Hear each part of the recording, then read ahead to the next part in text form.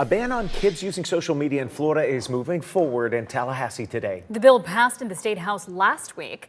WESH 2's Bob Hazen is following the progress for us this morning. Bob, senators are going to start work on that bill today. Yeah, this is the first step in the state Senate, and it's also getting some concern from some top officials, including the governor himself. Now, the issue is going in front of the Senate's Judiciary Committee this afternoon. It's a similar bill that was passed in the full House by a huge margin last week, and the bills would ban anyone under age 16 in Florida from starting a social media account, and it requires social media companies and platforms to cancel any such accounts that already exist, even if the kid's parents are okay with them having one. If companies don't comply, they could face fines, possibly even have to pay the teen $10,000.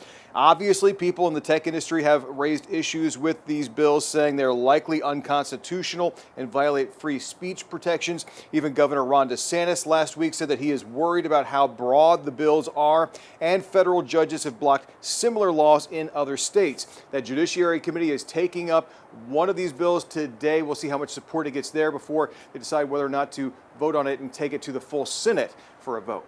Reporting live, Bob Hazen, WESH 2 News.